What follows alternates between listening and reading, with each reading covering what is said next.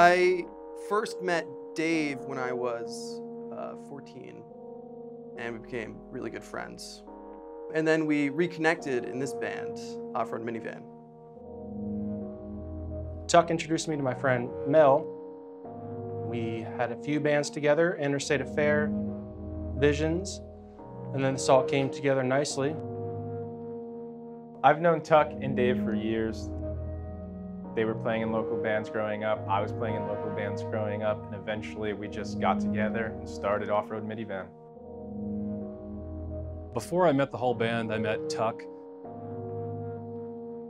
My car was broken down and he happened to be in the same parking lot as me and offered to jump my car. Slowly met the band after that and we just started jamming together and the rest is kind of history. I met Miles Sweeney and Dave Tremblay at a show that they were playing in Tivoli, New York for their band Annandale at the time. They asked me if I would like to try out to play guitar or sing in the band, and I tried out and ended up joining them, and that was my first band ever.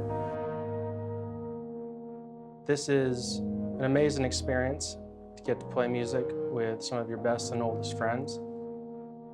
We wanted to explore other options in music that we didn't get to in past bands that we've played in.